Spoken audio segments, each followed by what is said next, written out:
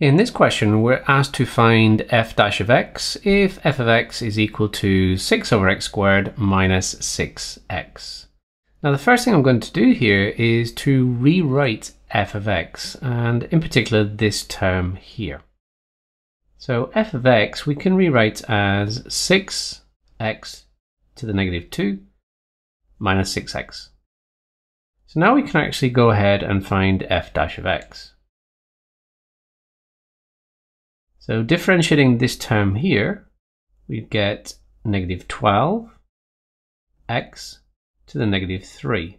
And if you recall, the rule is you take the power, multiply it by the coefficient, that gives us negative 12, and then reduce the power by 1, negative 3.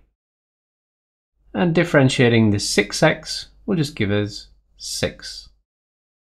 And again, we can rewrite this as negative 12 over x cubed minus 6. And again, if I wanted to, I could play around with the negatives, I could factor out the 6, etc. But I'll leave that up to you.